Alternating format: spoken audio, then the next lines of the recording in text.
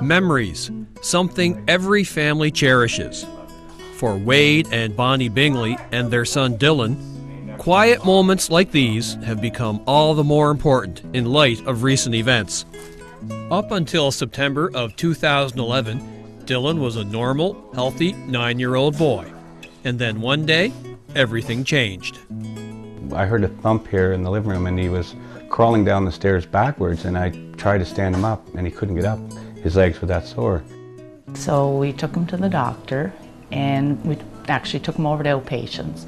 And it was a 5-hour wait, so we took him to a walk-in clinic, and the doctor sent us back over to the hospital for an x-ray, and Dr. Bethune met us over there and done the x-ray, and then they admitted Dylan, and in the next couple of days he was sent to Halifax.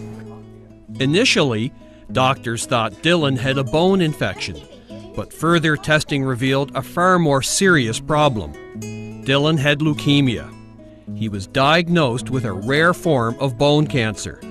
The news was devastating to the Bingleys. I was in shock. It's still hard to believe, but I know I got to deal with it. We will get through it. But yeah, it was heartbreaking. You don't remember that one, but yeah, Bear was bigger than you.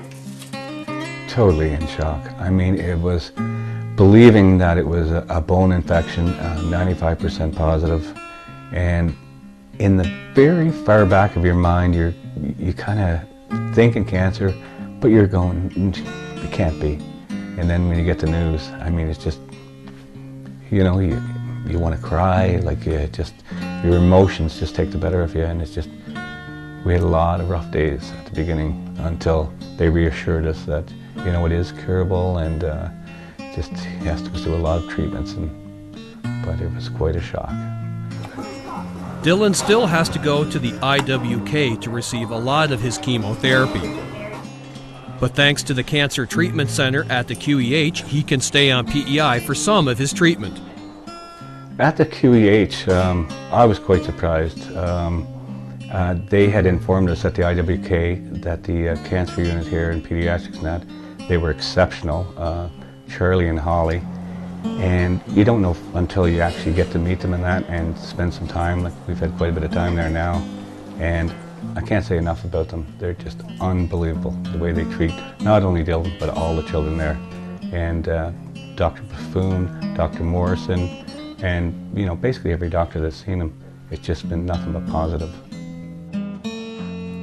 Holly and Charlie are magnificent. Dr. Morrison, Dr. Bethune, Dr. Zellman, and Dr. Newman. They're the best. They're family. They've taken him under his wing, and they're great with him. They're just like their own. The loser has to give the other one $29. Dylan still has to receive 3 more years of chemotherapy.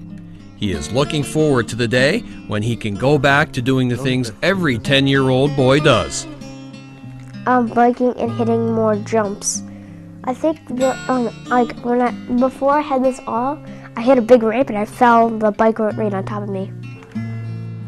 I like to play games. Headquarters is online. I like to play on the computer. I like to play on the PS3. I like to play. I like to watch TV sometimes, and sometimes, if I'm allowed, I like to have sleepovers. It's hard for the Bingleys to put into words what the care and compassion of the staff at the QEH has meant to them. I'd like to thank the QEH, the nurses and the doctors, everybody on the pediatric unit. They're fantastic. And I mean, even the rest of the nurses are all great. They know Dylan by name. They know what's going on when he comes in. Yeah, they're great. You already said it. Everybody had to start somewhere. That's right, everybody had to have a lot.